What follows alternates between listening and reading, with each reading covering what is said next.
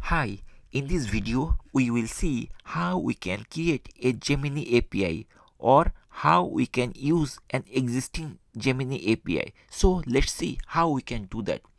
The best way is to go google.com and search by typing Gemini API because the URL is continuously changing. So this is the best way you can go there, but I will show you how you can directly go to Gemini API key section basically to generate or create a new API or to use the existing Gemini API.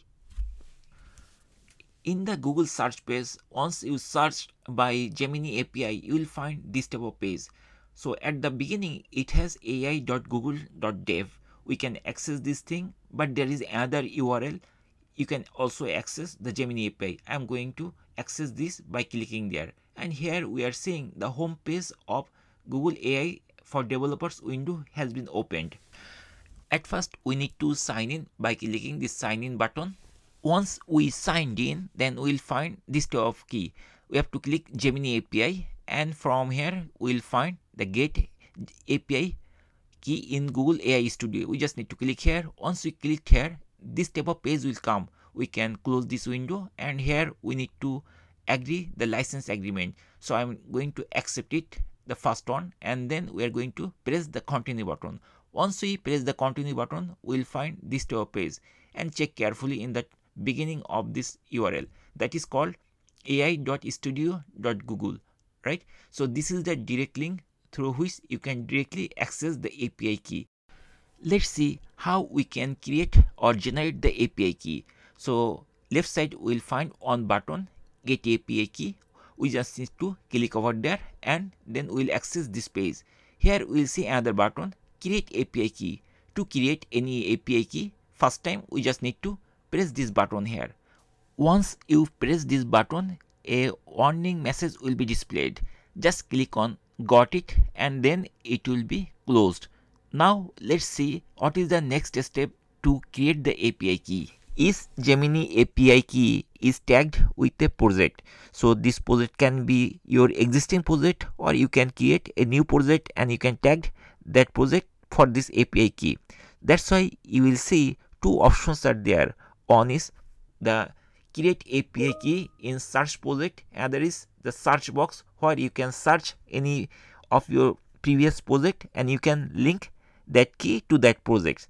So basically the main thing is that you definitely have one project and then only you can use this API key.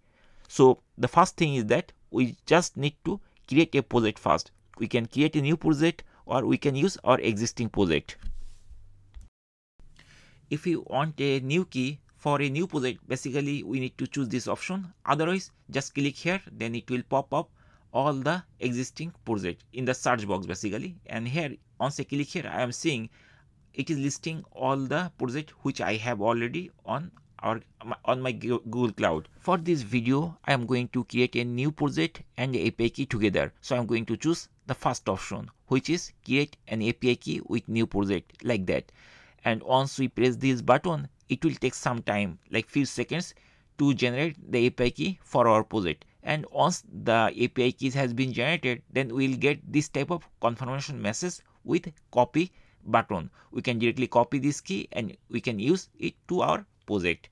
In this way, we can create a new API key for our project. Let's close this window, and here in the AI Studio homepage, basically dashboard, we'll see that this is created now, and this is the project ID and this is the API key. We can also access this API key later. Suppose you just created this API key like few days before, now you need to access. So you have to come to this page, and here on top of the API key, basically we need to click here and then it will pop up the API key details. So let's see how we can see that API key fully. So I'm going to click this API key and now it is showing the whole API key again. So from here we can copy it and then we can use it with our project. So that's it guys. In this way we can easily create an API key. Thank you guys for watching the video. Hopefully you are able to create the Gemini API key, which is completely free to start, and you can use this with your own project. If you have any question or if you face any problem, just put in the comment section. Thank you guys for watching the video.